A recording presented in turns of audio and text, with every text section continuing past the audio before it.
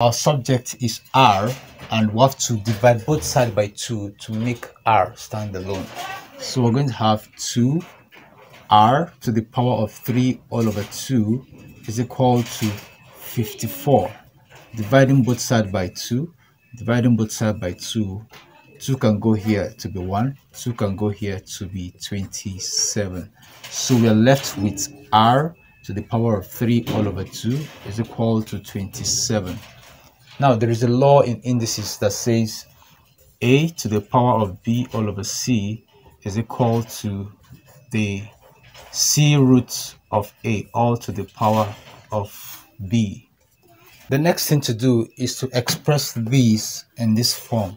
So we're going to have square root of r all to the power of 3 is equal to 27.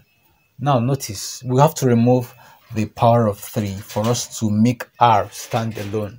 So in doing that, we have to cube root both sides.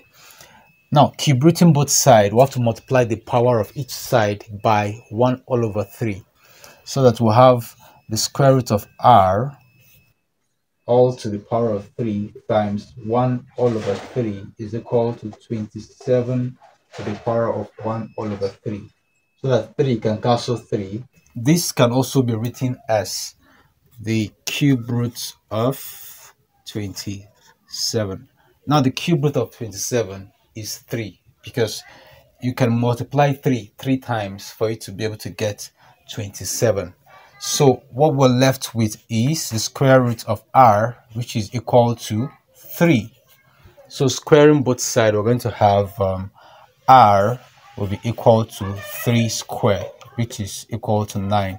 Now we are squaring both sides so that we'll be able to remove the square root sign here.